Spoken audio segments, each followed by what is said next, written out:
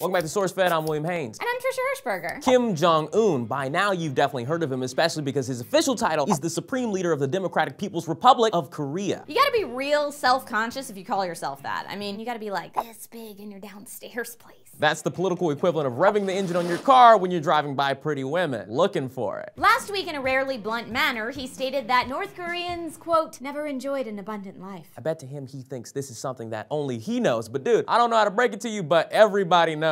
I'm not sure if he's trying to hide the fact that there's poverty everywhere in this country or he really just doesn't know. I bet if you asked him to draw a map of Korea, it'd look like... So this is how North Korea is shaped. Here's my castle, it's really big and really nice. I have no idea what's over here and over here and over here. Here's where I keep my horses though. I'm just gonna put this photo of the devil here because that's where South Korea is. I hate them. The North Korean Central Agency News reported on all of this Friday, and somehow they're not all in jail yet. They also reported that he also revealed a paper he wrote on promoting North Korea's livestock industry. Sounds like a plan to me. If it's anything like he treats his people though, they should probably build a prison to send the animals to if they appear happy in any way whatsoever. Kim also said that he cannot sleep at night when he thinks about the people suffering in North Korea. Oh. That's nice. I bet the conversations before this were something along the lines of, So, there's like a bunch of poverty and stuff going on right now. damn, really? What do you want to do about that? I'm gonna tell people it stops me from sleeping at night. Genius!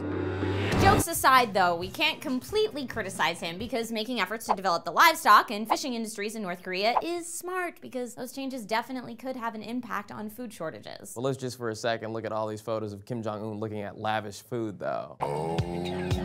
Damn. So what do you guys think about this? Do you think change will finally come for North Korea? Who wore it best, Kim Jong-un, Kanye West, or me?